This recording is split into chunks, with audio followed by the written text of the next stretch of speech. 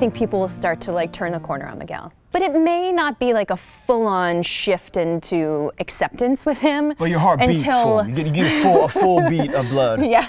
You know? Yeah. I think it'll probably be season 2 or maybe season 3 until, I have no idea because I don't know what's coming, but I imagine it might take a little longer for most people people need to remember that. You know, look, that's Jack's best friend. Yes. He's close to Jack and Rebecca. Yeah. And Jack is passed and, you know, life goes on. And nothing happened while Jack was alive. Oh no. Yeah, I think so. I think anyone can be redeemed. Sure, I mean, you have like I have for so me much to say that.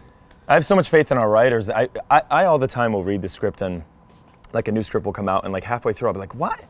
See, now that seems like, not that I'm a writer, but I'm like, that seems like you're sort of painting yourself into a corner. I don't really get what. And then I flip a couple more pages, and you're like, oh, they're so smart. Yeah. Big guy. So yeah, absolutely he can. I think so too. But I will oftentimes tease like Mandy and Jon on set. I was like, yo, when people find out the history of how you guys got together, that's gotta be gold. Yeah. It's gonna be perfect. It's gonna be like, okay, that makes sense, because if it doesn't, if it looks like anybody was doing Gertrude and, you know, Claudia or whatnot, that's... Huertas will never come back from that. He'll never come back. He'll never come back. But I think that there is potential and hope for people to be like, Miguel's not so bad.